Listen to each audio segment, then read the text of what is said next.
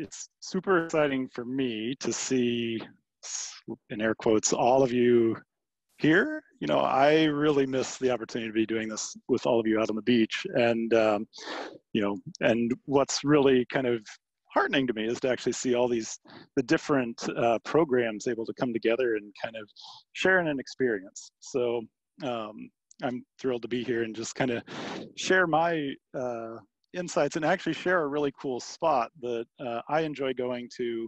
A lot of families enjoy going to.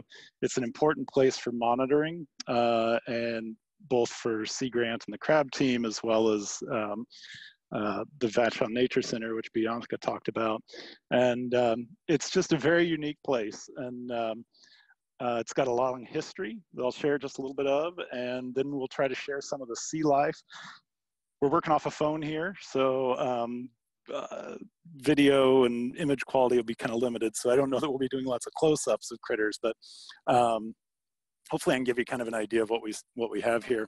So first I'll actually, and you also see me wiggling my fingers as I turn things around, but I'll show you the opening to the to this Raab's Lagoon. And if I put my finger right there, there's a bald eagle sitting there right now, which is a common place to find them. One of the reasons they're here is because of these Canada geese and all their cute little babies who are actually good fodder for eagles this time of year. But it's actually a really cool spot for birds. There's usually a Caspian tern fishing for small fish in here. And also there was an osprey hunting when I came down here earlier. So neat place for that. Also, I'll just share a few things about it that I think are kind of cool, and also a big shout out to King County for allowing us, King County Parks, for allowing us to come out here and use this place for monitoring. For crab team, it's a real treasure, and you know, something that we it really makes contributions of these types of places to much bigger programs sound wide. Sorry, turn my camera here. Anyway, let's see. I also, you know, a big shout out to Amy and the team kind of putting this on. It's no small feat, and appreciate all of you kind of helping and being patient with all the technical. And the VNC, the Vashon Nature Center, for kind of being stewards out here in this area. And all of you for being here. This park actually was purchased in 2008, so a little over a decade ago, or acquired by King County with the help of the Vashon Maury Land Trust and the Cascade Land Conservancy, recognizing its importance. And I think it's also important to, when we kind of think about the history of this place, to recognize the people who lived here long before us. It's been acknowledged that the tribes have been, the Salish tribes have been on Vashon Maury for 2,500 years.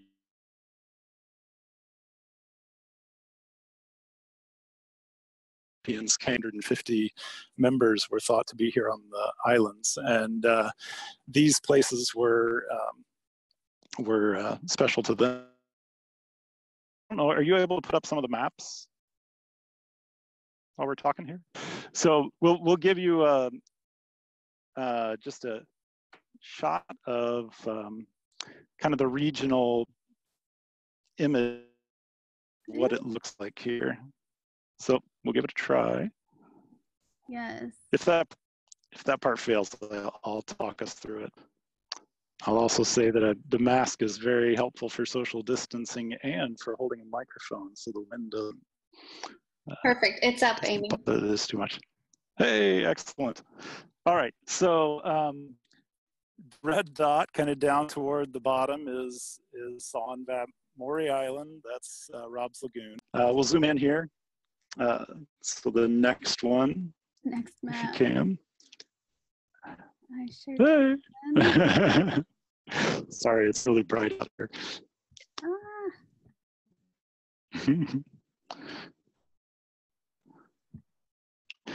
So there's several maps, and some of them are kind of, I don't know if you've ever heard of T-sheets, but these are maps from like the late 1800s that really are, they're publicly accessible to UW, but they're really neat for actually looking at our shorelines historically.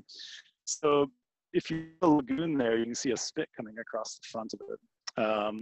And that spit is different now. I'll show you later. And actually we can go to the next map and you can see how, what that modification looks like over time.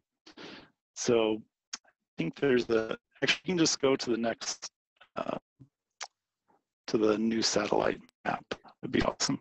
The third map is actually showing what we have right now, which is as a us here. And if you want to put me back on, I'll spin around and show it. So late, right around the turn of the century, they built a causeway on pilings all around the shoreline here. And 50s, the Washington Fish and Wildlife actually built a dam to raise the water level and to hold salmon here. So Chinook here for a few years, juveniles in to grow them out and let them go out to sea and come back. And of course, this isn't prime Chinook habitat, so they actually didn't establish a population as they were hoping, but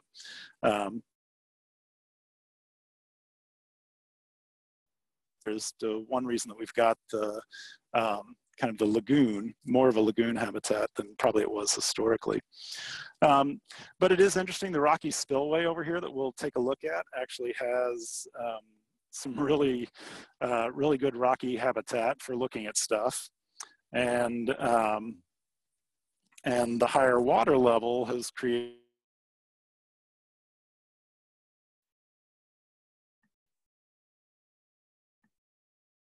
want to share excuse this. Me. Yes. You said the higher, you cut out when you said the higher level creates. Okay, great. Can you repeat that? Thank you. No, thanks for asking. The higher water level actually creates a lot of habitat. And one of the things we'll look at here is the sand dollars. There's a pretty significant sand dollar community here. There's also pools of, there's a large pool here that gets forage fish in it. So I'm going to walk down here. I want to show you some of the crab team activities for a minute, if that's okay. This is our sign that we have that says that we're out trapping.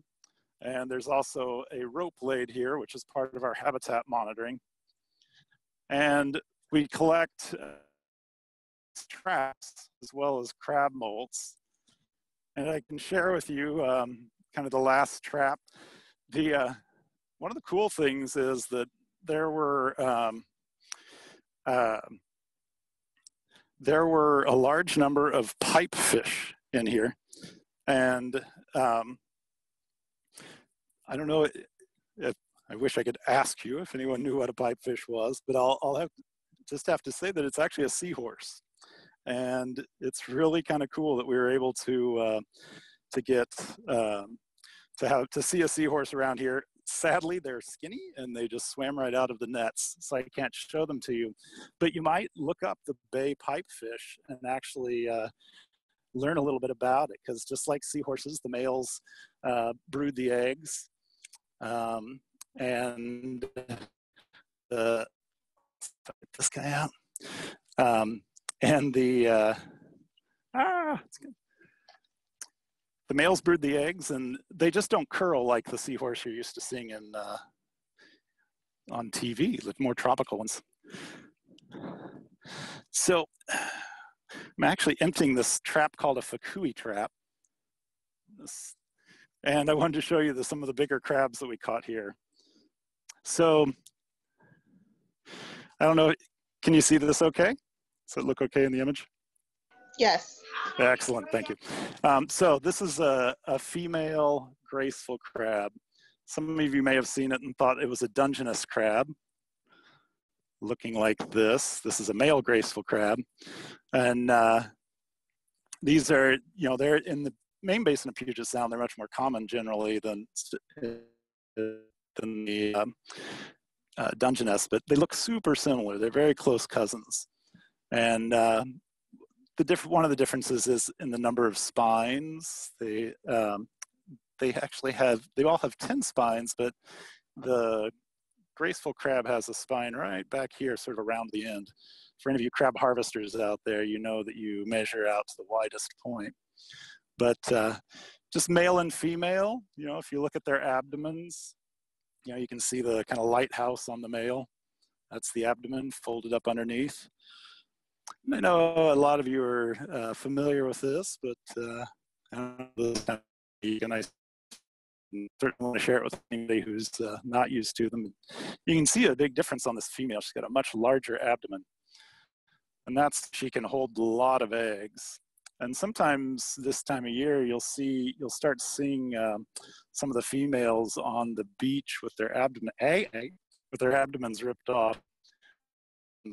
The eggs. Those are the graceful crabs, which are a couple of eggs, and this is probably one of our most cantankerous, bigger kelp crab. Also, a big part of the story for our law of bull kelp in the Sound, where there's some kelp just clinging on. You'll find some of these just clinging all over and feeding off the kelp. But they're aggressive feeders on everything. And this is a big boy. And also it's kind of, you can tell if you noticed on this, maybe you see a barnacle there. So that's telling you that this crab's getting pretty far along in its molt, and in its shell. Either they're gonna molt again soon, or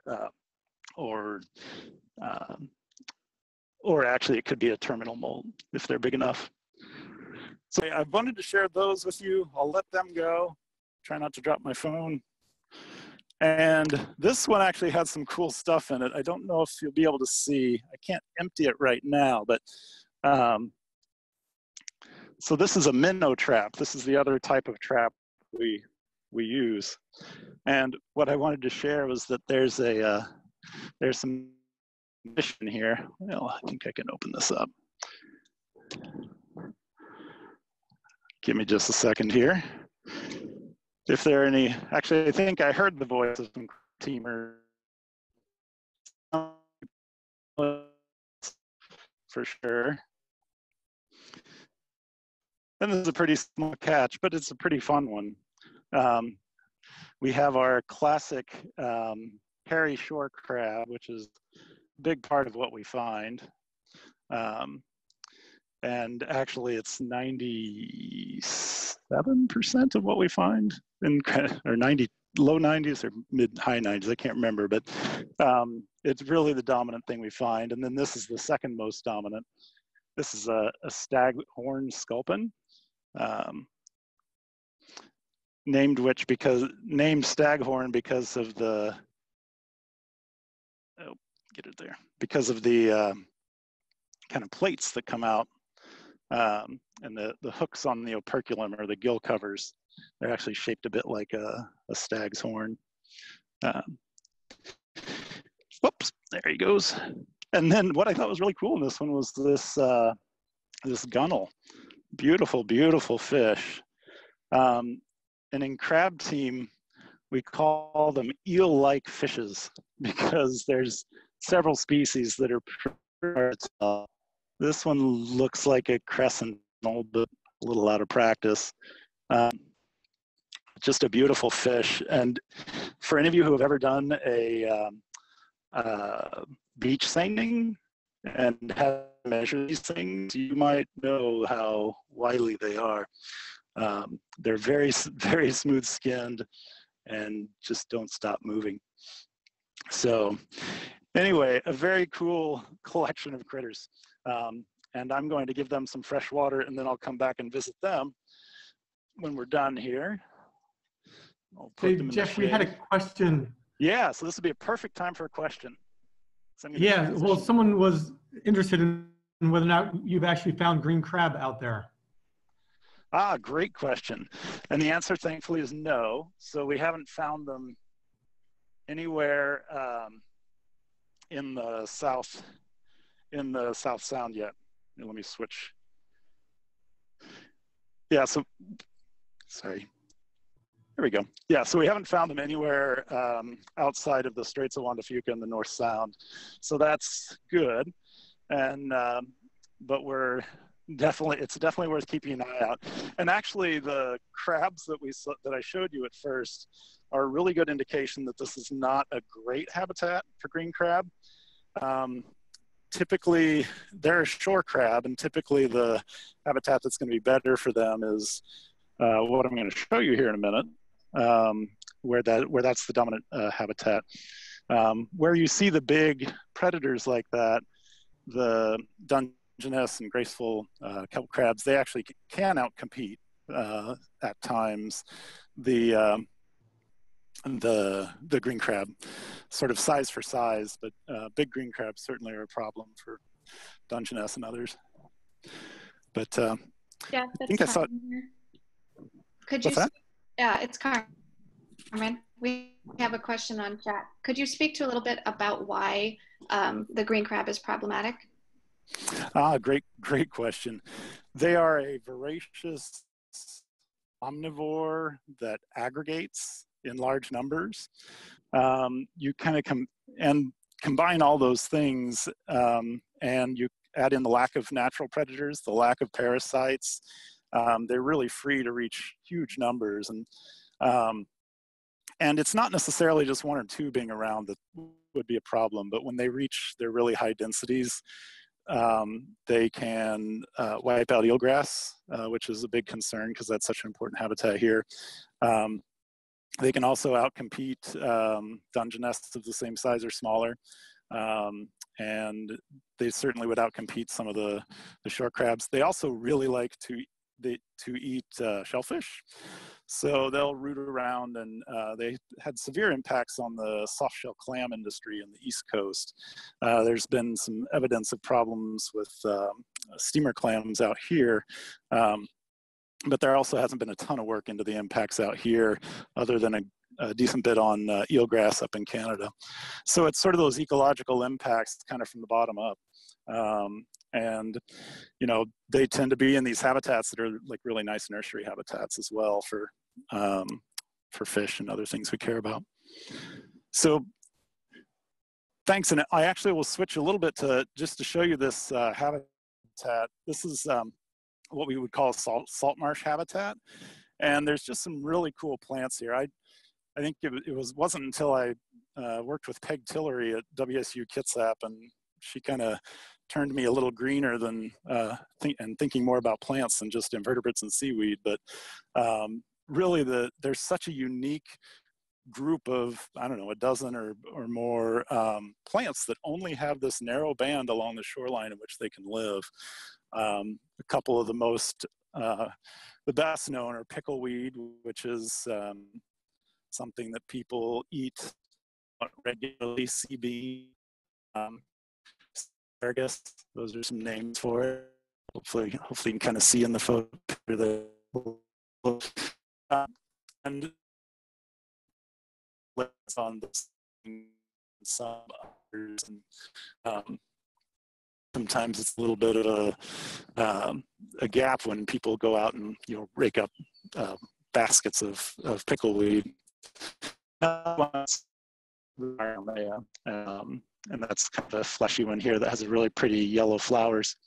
And then there's, like I say, there's several other plants. Some of my favorites that are coming in a little higher, but again, in a narrow band, are the gumweed, which gets about waist high and has gorgeous yellow flowers, buds.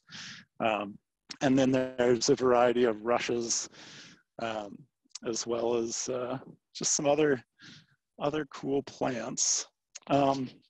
And I think we're probably going to be running pretty short on time, so I'm going to actually move a little bit down here and wanted to show you one particular character that I knew had been up by where I was working, and that's this guy.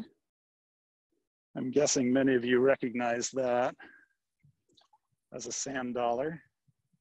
And that's one of the species that really does well in this lagoon because it has this permanent water, the stable water to live in. And if you zoom down on a satellite map in Google, you can actually see little patches, the little patches of these critters on the shoreline.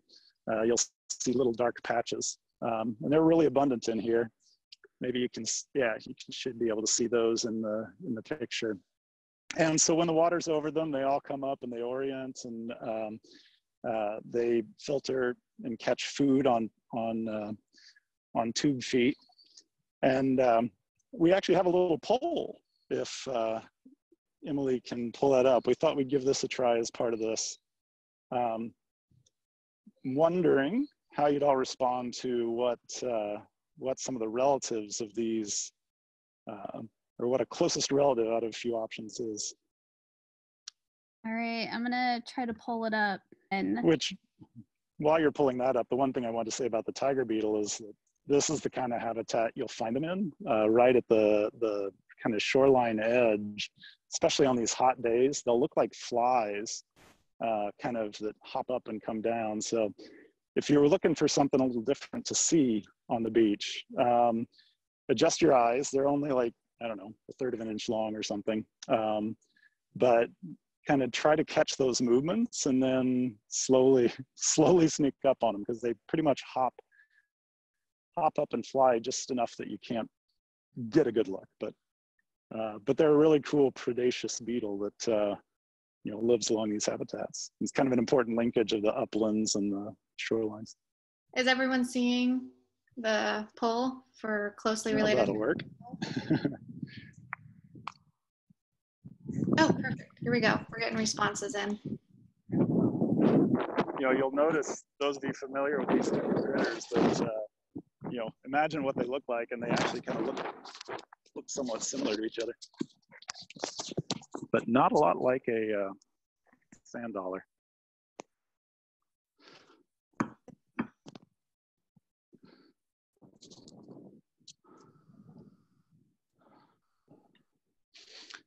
All right, I'll give a little bit more time on the poll, and then I'll see if I can show the results. Thanks. And a quick time check, because I can't really see it on my phone. It's 2:39. All right. Okay, let's see. Is everyone seeing the results of the poll? It's like 50% votes said orange cucumber. Yeah, and isn't that remarkable? I mean, if those of you who are familiar with the cucumbers, they're big and squishy and fluffy, and really nothing like a sand dollar or a sea star, which they're all part of the echinoderms, the spiny skin creature. And oh, there's hello. And in the picture, especially the one on the right, you can kind of see a bunch of tube feet. That's one of those key things. There's actually a couple of key things. One is tube feet. They all kind of share that along with urchins. And the other is the fact that they have this pentaradial symmetry, which is easy to imagine on a sea star. But next time you look at a sand dollar, you can see the little flower of 5, and if you were to count these rows of tube feet, or the arms around the mouth, they're all divisible by 5, which is kind of cool. And if you ever get a test of the shell of a dead urchin, you can actually try to count the lines and break them down, and you'll wind up with 5.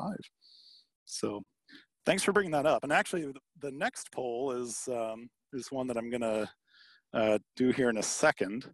And actually, maybe if you could pull it up now, and then I'll show you the critter in nature. So this is a snail poll to test your snail skills. And this one might even be a little bit harder. By the way, I see let's see. I think you'll need the picture first on that one, right? Perfect. So I will relaunch. All right. Perfect. Now, if everybody. Perfect. Okay.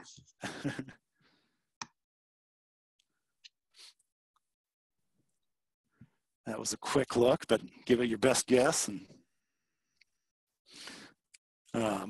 And maybe we can go back to the picture after and take another look, and I'll show you some here in the wild too. So this is the oyster drill.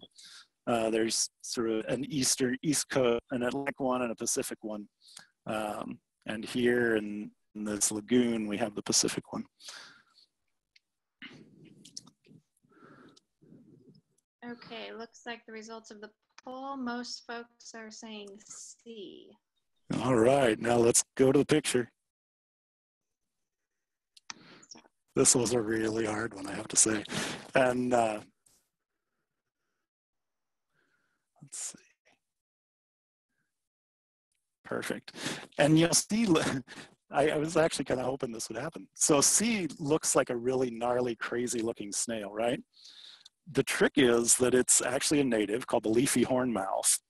And it does have kind of the same ribbing as the oyster drill.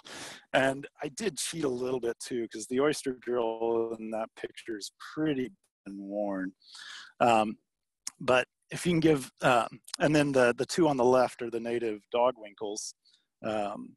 The striped dog winkles, the B, and the frilled dog winkle, which again doesn't have frills, is A. But the eggs also are if you know the eggs, and some of the research at the UW found that if you're going to try to control the oyster drills, you can't just toss all the parents in buckets and get rid of them. You actually have to go after the egg masses as well to be successful. So if you can give me back the image, or back to my camera, that'd be awesome. All right, we got it? Cool. So first of all, there's a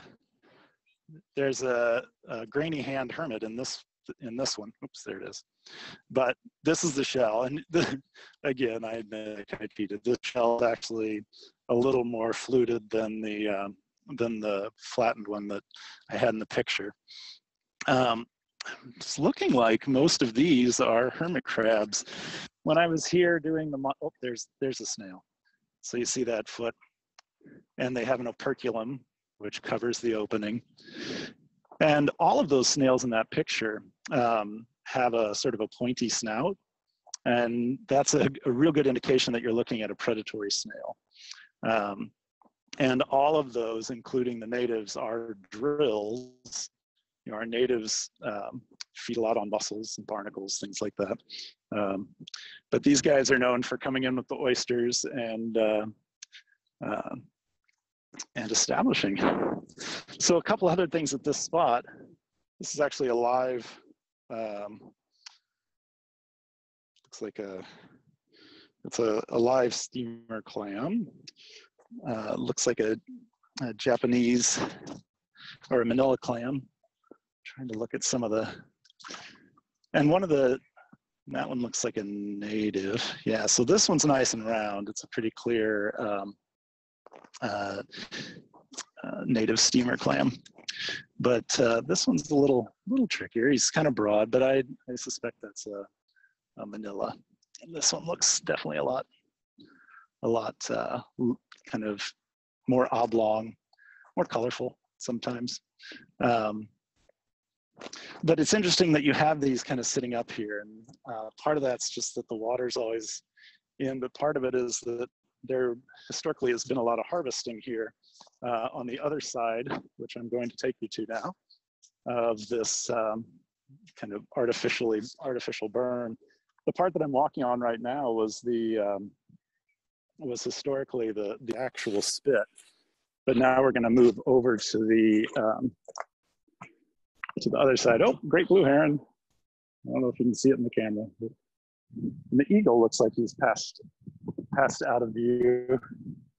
But now I am on the windier side. Can you still hear okay? Yes, we can hear you. Excellent. All right. So looking out on the bay here, this is Quartermaster Harbor. And there's actually enormous sand dollar beds right out this way. There's often historically, and up until a few years ago, there was a lot of shellfish harvest that would happen here, but that's been closed as part of the natural area recently. So this is kind of our last stop, and I think that's probably working pretty well with the time, but there's a gull with dropping his clam, or her clam. But this is our last stop. This is the spillway, and it's actually a really really interesting habitat because it's supporting an enormous population of ochre stars. Many of you are familiar with the sea star wasting disease that has wiped out a lot of our starfish for the time being. And this is a place where whatever is happening, and suspect something to do with this movement of water, it's really protecting these starfish. And I'll show some of them to you. And this is a really cool project that some Vashon Island High School students, with the support of Vashon Nature Center, are actually monitoring these stars as part of the sea star wasting disease monitoring program. So that's something you can actually kind of dig around online, find information about. But really, really cool that they're hanging on here, and that leaves a nice population to hopefully make lots of babies and reestablish. But here, I'll show you the size of some of these. These are big starfish. You can see my hand next to that pretty one. We actually have kind of the ochre color, and then a nice redder one. Then we go all the way up to purple. Here's one. And again, big stars. The water is pretty warm, but presumably some of that fast movement is really helping them. If you look here, 1, 2, 3, 4, 5, a bunch. So a lot of starfish. You figure there's also a lot of food here, and that's the the water, the moving water, and the big rocks are supporting the barnacles and the mussels that the sea stars are feeding on. And I mentioned the eggs of the drills. I'll show you this rock here. These are some of the eggs. You see they're pink, which actually means they're dead. Whether they've emptied or not, it's a different question. There's still some live ones there, but presumably if they're turned pink like that, they actually died. Yeah, it's easy to find the parents around here on the rock. Again, these are the Pacific oyster drills, Japanese oyster drills. And I'm gonna actually pick up this rock. And I don't know if we kind of talk beach etiquette, this rock is about the size or smaller than my head. So that's a good thing. We don't want to pick up rocks that are too big. One, they actually would do a lot of cutting on my hand, but unfortunately, this really shows you how, that there's a lot of oyster drills here. This one's a little more like the one that I had in the picture, a lot more worn down. This one is an example of one that has a lot more ridges. But there's other little, lots of other little critters hanging in here. I miss looking under things and all of the cool stuff we can see. Miss sharing that with all of you. And I find that usually when I'm on the beach with folks that you bring me the coolest things, and I'm not great at finding them myself. Also, I don't know if you noticed in my hand, I've been carrying around this beautiful shell. This is another non-native species. It's the purple mahogany clam, or purple varnish clam. And it has this beautiful brown skin on the top. Periostracum is the name for it, which you don't see on a lot of our native clams. And then it has this just deep purple interior until they bleach out by the sun. They're a species that we don't actually tend to worry much about. They seem to have a slightly different niche from our native clams. We've got one of our big stars here out of water. Again, looks pretty healthy. There's some kind of white here, and on the ones that are sick, you'll really start to see them open up with lesions, which are just kind of open sores. And I haven't actually mentioned seaweed at all, but there is a cool seaweed in here, which seems to be kind of the dominant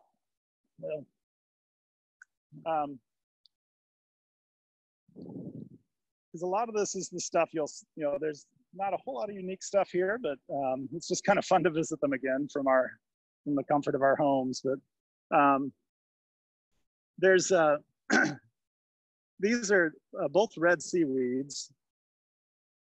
This is one of the fine reds where you have this delicate little branches on them, lots of little, it's gonna be hard to see.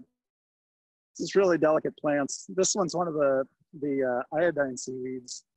Crush it up and it has kind of a bleachy smell.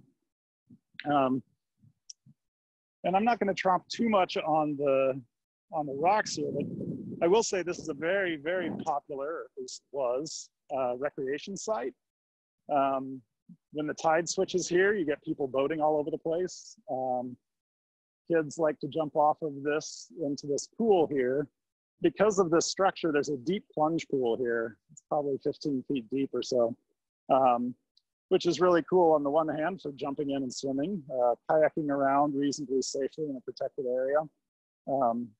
It's also nice for otters feeding. The sea otter will often swim from over there, mill around here, and pick up fish out of this pool. So let's see. The last, I'll say there's, mostly here it's our barnacle and mussel friends. Usually on a rock like this, there'd be 3 species of barnacle: the acorn barnacle, the little brown, and the haystack barnacle. But let's see. I was wondering if I could actually spot one of our sea cucumber friends, because this is the right kind of habitat.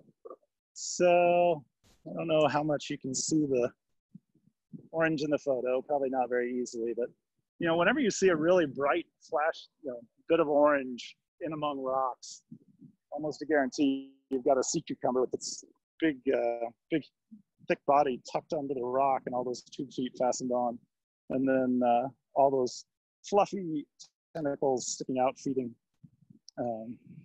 otherwise. So, again, this is a very artificial habitat, artificially constructed.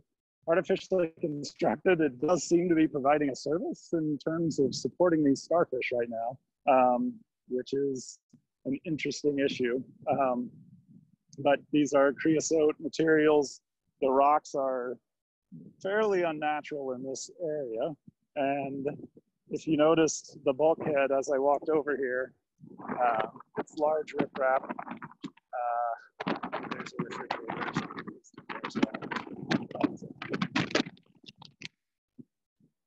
And actually, maybe this is a good spot to finish with a picture of the sign. So this shows Raab's Lagoon.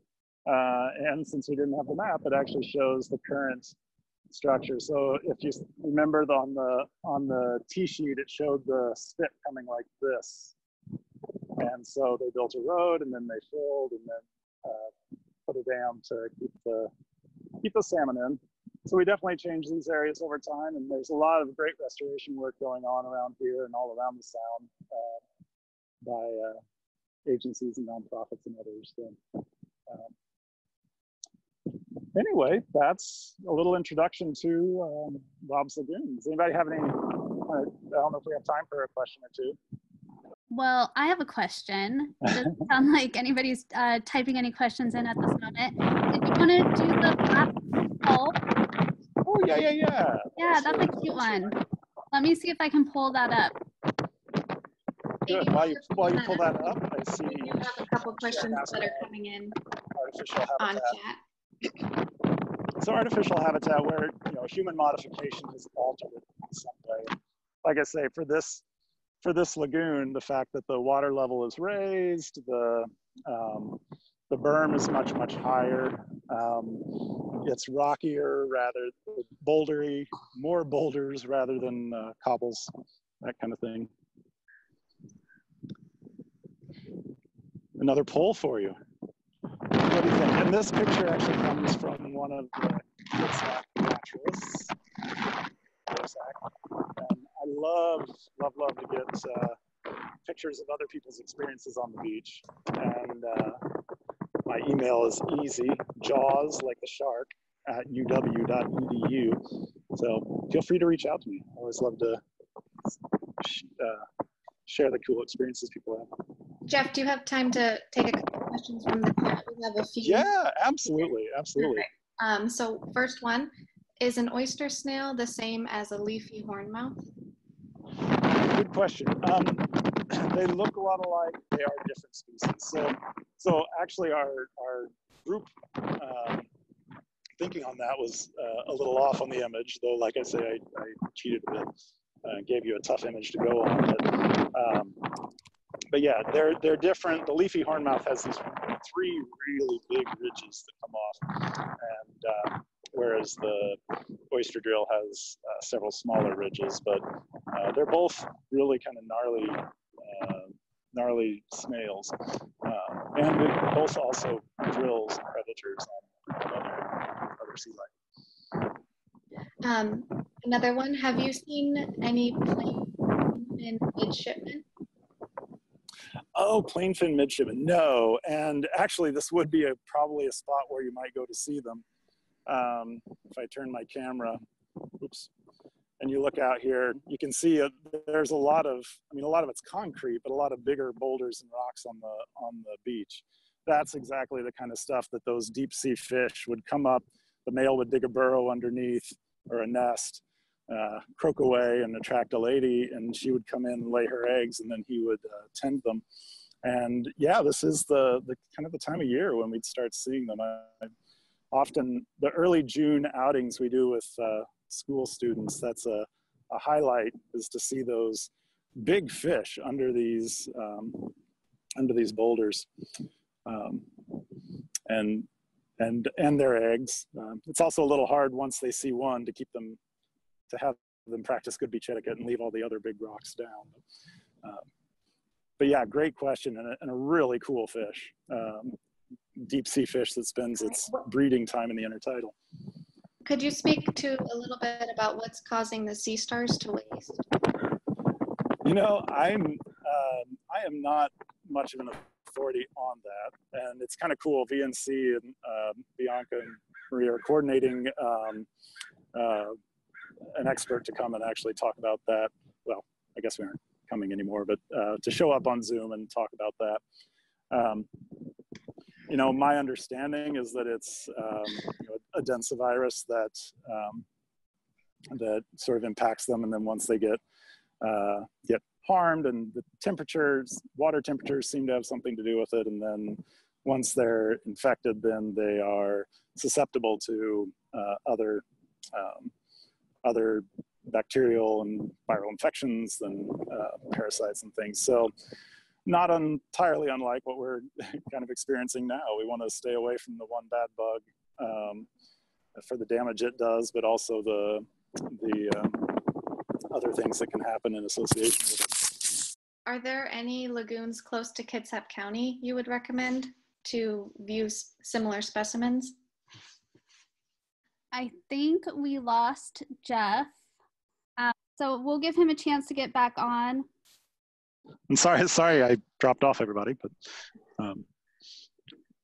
and did everybody get the octopus? Everybody gets the octopus. Someone did ask about what size. Yeah, I think it's just sort of like pinky nail size. That was a little tiny one. So yeah, it's obviously not developing all of its color and stuff yet. But which made it look kind of squiddy. So it's the fish would have been a stretch, but I could see that too. But yeah, like I have one unanswered question left on the chat. If you had a second, just to quickly take that one. I've got time. But. Are there any lagoons close to Kitsap County you would recommend to view similar specimens? Oh yes, and in fact, on Bainbridge, the head of Blakely Harbor has the exact same kind of rocky sill as Raab's Lagoon does. And I don't know if anybody's watching starfish there, but I remember when I was there last, there were quite a few. So it's maybe kind of that similar effect. So that's one, and it's not quite like this one, but again, some similar features. and probably some similar critters. And there is a crab team monitoring site there, and thanks to the team that's out there. The other one that comes to mind on Kitsap is Nick's Lagoon, which is one out at Seebeck. You can see it from kind of the pizza place in Seebeck. And it's kind of a really small county park, but it's just a nice place to go sit and relax. Pretty different critters, but you can definitely, especially the salt marsh habitat, you can really experience there. Beyond those two, none are coming immediately to mind, though I'm sure there are quite a few.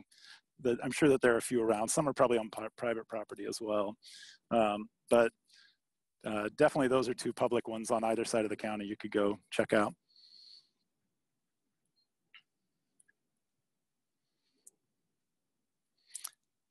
And thank you.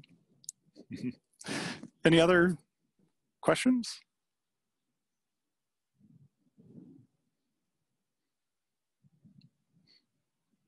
Awesome. Well, Amy, do you want to, I certainly appreciate everybody participating, and thanks for giving the opportunity to share. Yeah, thank you everyone for participating. I went through my closing announcements while we were offline. So we're all good. All right. So we're all good. So I was passing it over to you, and excellent. Yeah, it was a very great experience, Jeff. Thanks for taking this on. Yeah, well, thank you, and I look forward to seeing everybody's in person at some point. Yes, for sure. All righty. We'll sign out. Yeah. Bye, everyone. Thank you. Bye. Thank you. Bye-bye. Thanks a lot.